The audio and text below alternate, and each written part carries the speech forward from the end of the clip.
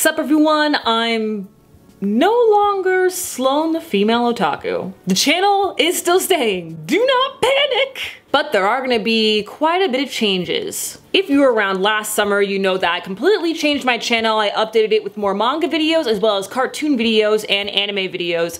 Still, obviously. And I was uploading every 4 days. After doing that for a solid 3 to 4 months, I ended up getting burnt out from all the content, and ever since then I've kind of just been spotty with uploading. Some months are good and I'm able to upload once a week. Other months I upload maybe once, or just stream if I'm lucky. And there's several reasons for this, which I could go on and on about, but long story short, life. Especially if you follow me on social media, you already know how much I've blown up on TikTok. TikTok has taken over my life, as well as cosplay. My Patreon has been doing super well thanks to you guys for supporting my cosplay endeavors. But we all know that editing and filming is my life, so I just can't leave YouTube like that. I'll be doing my best to upload once a week, and I already have a whole backlog of videos to prepare for that. We got cosplay music videos, we have video essays, and we are going to be bringing back monthly manga cast, which I recently found out is the only manga podcast.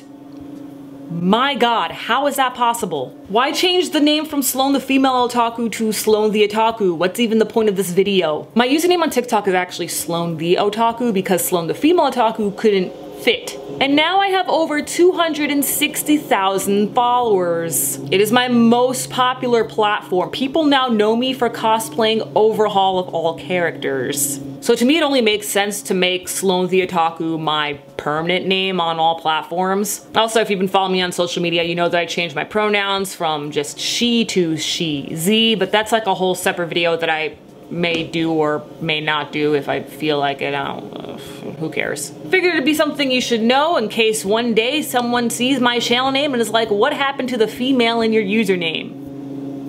That's a really weird question to ask, but I know someone's gonna ask that. That's about it, so look forward to all this amazing content. I'm your female. I'm Sloan the otaku. Sayonara.